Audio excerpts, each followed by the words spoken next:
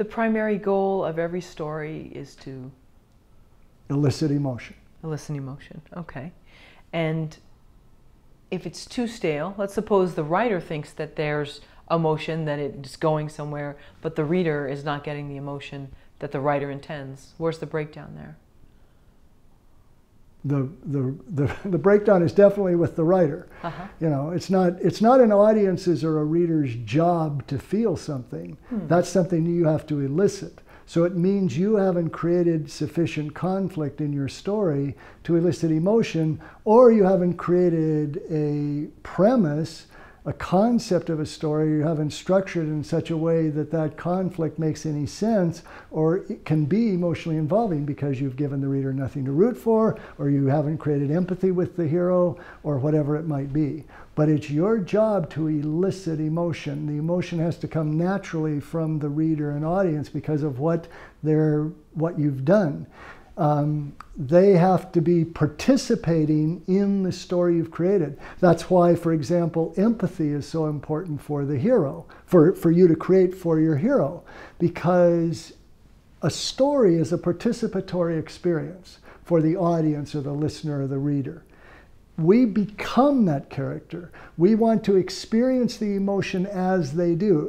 We don't go to the movies because it's interesting to watch people do things. It's emotional for us to get to do them. We become Jason Bourne. We become Rose as she falls in love with Jack and is on the Titanic. We become the woman the astronaut who's out in space in Gravity. We are a part of it. We're participating in the action and the events of that story. But we have no basis, no way to get into the story if we don't, on a subconscious level, become the hero of that story. And that's what the empathy and identification you create at the beginning is going to do.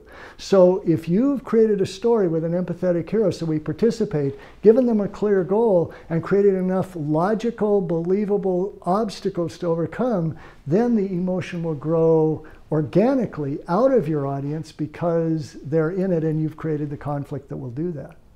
What about the writer that just puts incident after incident of conflict, but then the story just falls flat? What is it missing? Well, it could be missing any number of things, but as I said earlier, to me, all roads lead to the outer motivation.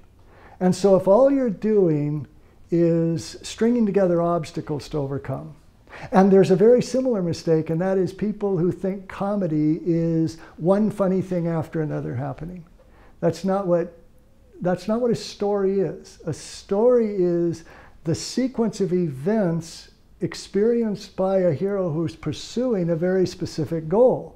So if you're just throwing one obstacle after another, but we don't care about the hero, or the hero, it's not clear why the hero is doing this, or what they're trying to achieve, or if those obstacles are illogical, or if the pace of the story lags, or if everything is at a very high level of emotion and you're not creating sort of peaks and valleys to the emotional level, so you have big moments and quiet moments, and moments of connection and moments of separation and so on. There are all those things you've got to do in addition to throwing a bunch of, car chases and fight scenes up on the screen, which many people have tried, and those movies don't succeed. If it's just car chases and fight scenes, it's just, it's just a series of videos really, but it's not a story or a movie that people are going to be involved in. So there has to be a resting point. You said peaks and valleys, so at some point it has to kind of drop. Well, it has to alternate, yeah. It's not a resting point as if you stay there forever, but you don't, it's like in a comedy, you don't want joke, joke, joke, joke, joke. There's got to be a serious moment or two. And look at any great comedy, look at even any decent comedy, and there's going to be something very funny, but then there's going to be something touching or sad or romantic, or there's going to be a deeper connection between the characters, or there's going to be something more exciting, or there's going to be something softer. You want to vary the peaks and valleys, the emotional level and pitch of the story as we go steadily toward the finish line that the hero is trying to reach. So the obstacles need to get bigger.